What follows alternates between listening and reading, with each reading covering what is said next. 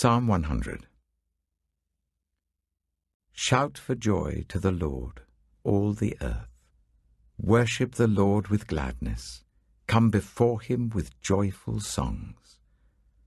Know that the Lord is God. It is he who made us, and we are his. We are his people, the sheep of his pasture. Enter his gates with thanksgiving, and his courts with praise. Give thanks to him and praise his name. For the Lord is good, and his love endures forever. His faithfulness continues through all generations. Psalm 101. I will sing of your love and justice. To you, Lord, I will sing praise. I will be careful to lead a blameless life. When will you come to me? I will conduct the affairs of my house with a blameless heart. I will not look with approval on anything that is vile.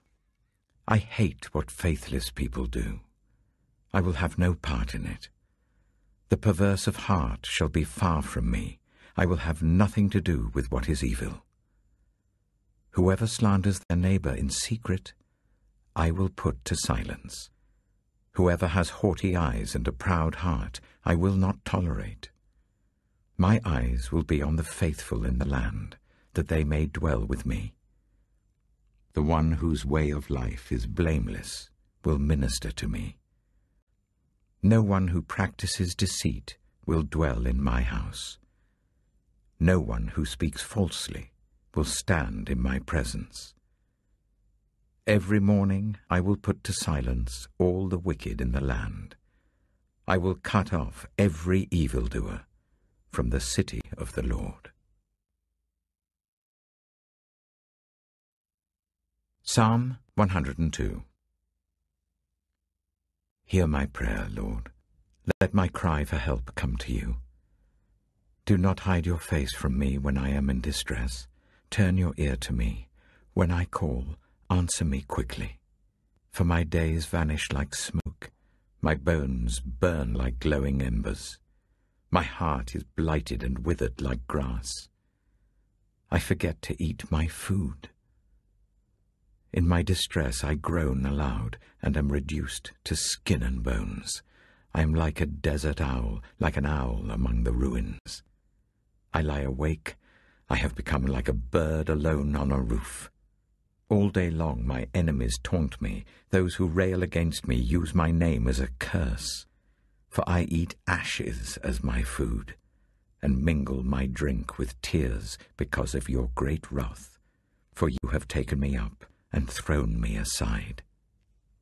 My days are like the evening shadow. I wither away like grass. But you, Lord, sit enthroned forever. Your renown endures through all generations. You will arise and have compassion on Zion, for it is time to show favor to her. The appointed time has come. For her stones are dear to your servants. Her very dust moves them to pity. The nations will fear the name of the Lord. All the kings of the earth will revere your glory. For the Lord will rebuild Zion and appear in his glory. He will respond to the prayer of the destitute. He will not despise their plea. Let this be written for a future generation, that a people not yet created may praise the Lord. The Lord looked down from his sanctuary on high. From heaven he viewed the earth to hear the groans of the prisoners and release those condemned to death. So the name of the Lord will be declared in Zion, and his praise in Jerusalem, when the peoples and the kingdoms assemble to worship the Lord. In the course of my life he broke my strength. He cut short my days.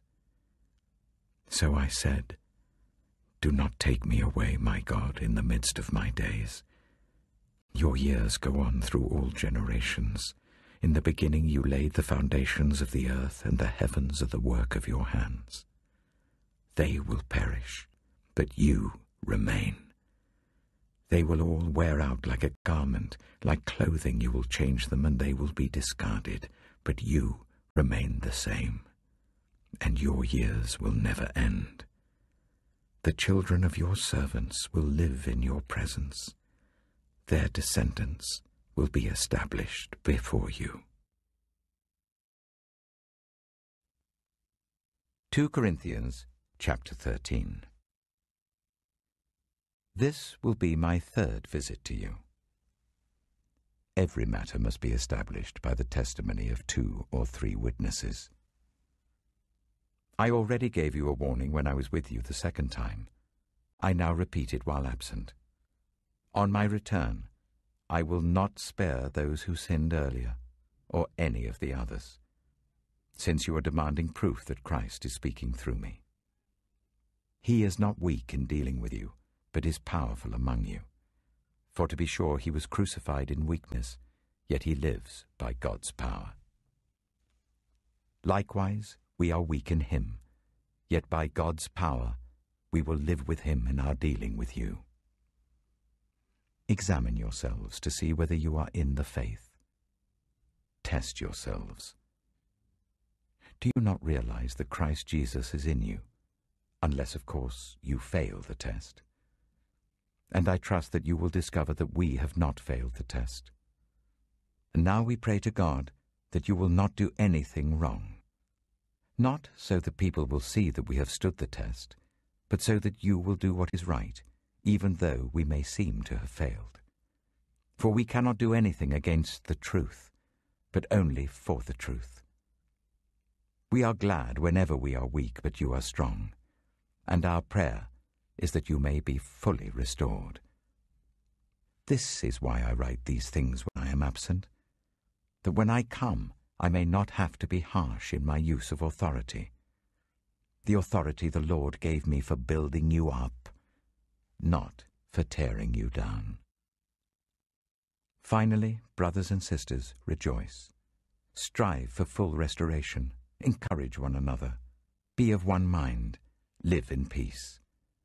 And the God of love and peace will be with you. Greet one another with a holy kiss.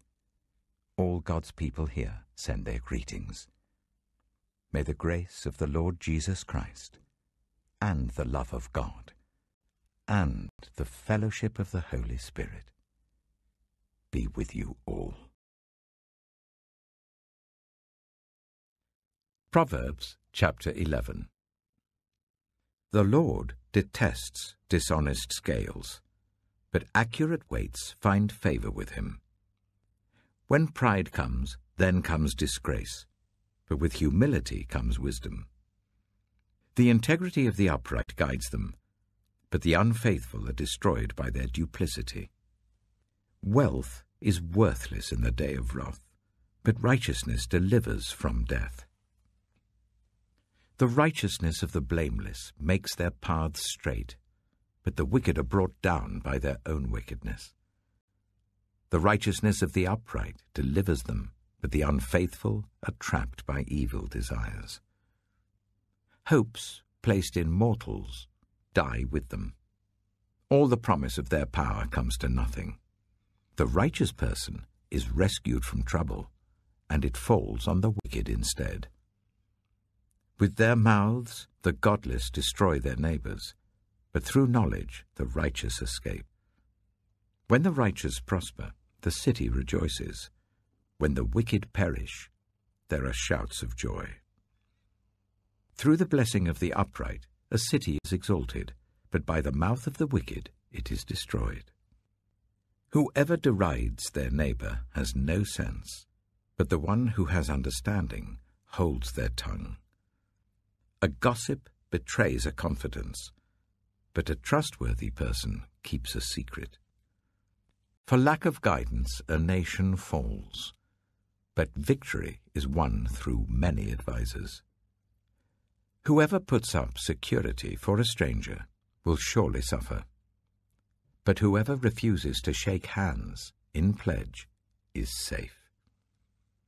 A kind-hearted woman gains honor, but ruthless men gain only wealth. Those who are kind benefit themselves, but the cruel bring ruin on themselves. A wicked person earns deceptive wages, but the one who sows righteousness reaps a sure reward.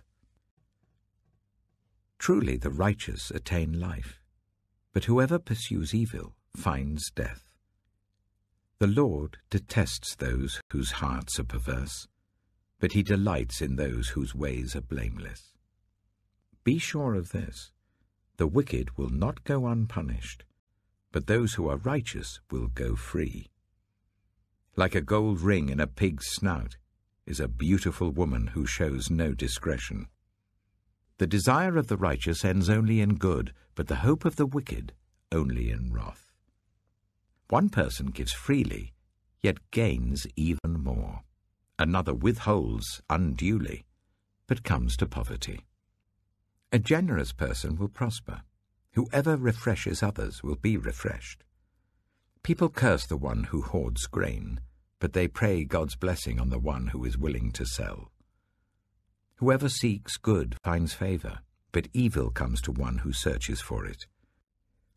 Those who trust in their riches will fall, but the righteous will thrive like a green leaf. Whoever brings ruin on their family will inherit only wind, and the fool will be servant to the wise. The fruit of the righteous is a tree of life, and the one who is wise saves lives. If the righteous receive their due on earth, how much more the ungodly and the sinner?